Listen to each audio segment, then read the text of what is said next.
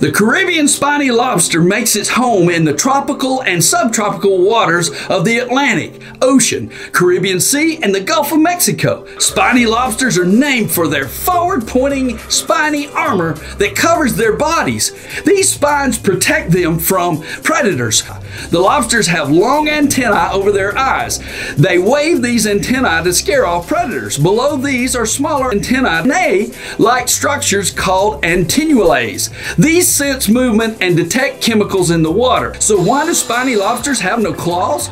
To put it simply, they evolved without claws. If you look at the evolutionary chain, humans are closer related to reptiles than a spiny lobster is related to a Maine lobster. I hope you learned something today and every day. I know I did. Click that like button and subscribe to the channel, and we'll see you here next time on Underside G.